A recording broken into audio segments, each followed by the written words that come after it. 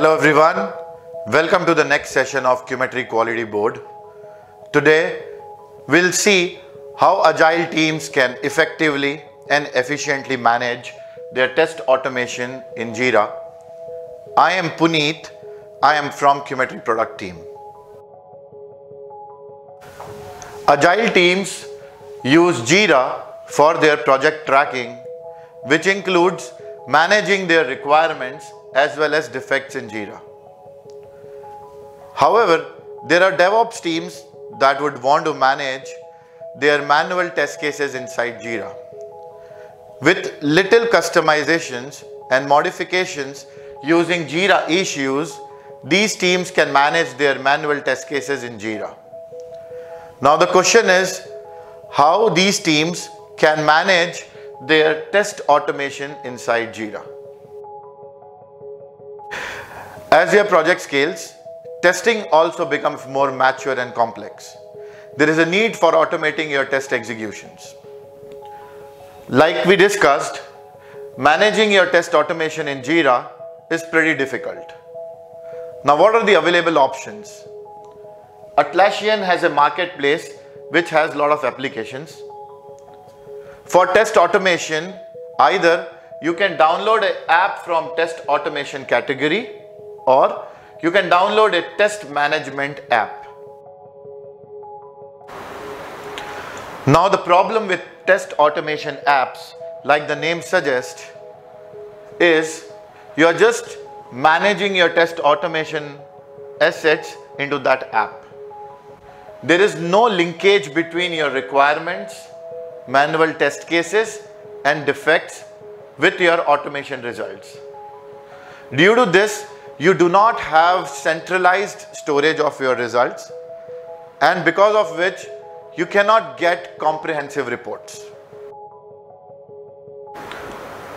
On the other hand, you have test management apps from marketplace that allow you to manage your automation and manual test cases together. You can link requirements to your test cases, and these test cases can be linked to your executions and defects. This allows you to get a centralized storage of your automation as well as manual test cases together. You get a lot of intuitive reports such as coverage and traceability reports. One of such apps that is available in the Atlassian marketplace that allows you to manage your manual as well as automation test cases together is QMetry Test Management for Jira.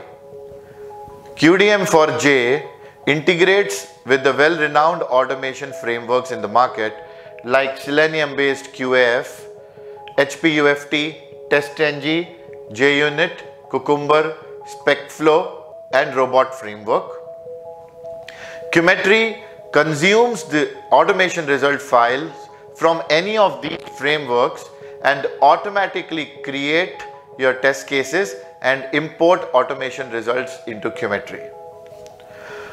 To import automation results to QMetry, either you can use the QMetry Automation API or the available add-ons over CI/CD tools like Jenkins and Bamboo to complete your automation workflow. How does QDM4J ensures there is a reusability and checks there is no duplication between your manual and automated test cases? Now consider you have set of some manual test cases written in QDM4J and you have automated those test cases now.